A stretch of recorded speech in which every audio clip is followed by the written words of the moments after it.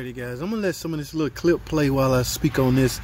Guys, I'm getting ready to replace this water pump. I'm actually replacing it, pulling it off right now, as you can see. Now, as far as the fluid that's coming out, I'm not sure what this is, guys, but I do want to highlight the importance of using antifreeze, okay? The correct mixture of antifreeze, coolant, whatever y'all calling it these days. That is very important, guys. Water is not acceptable, guys, especially different types of water, okay? It will rust out your system, guys.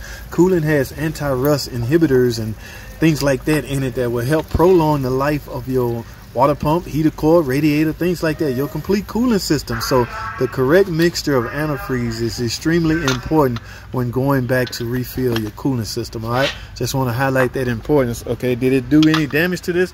I'm not sure, okay, but I know I will go in with the correct antifreeze when I get ready to refill it and bleed it. All right, that's all I have, man. Hashtag shorts.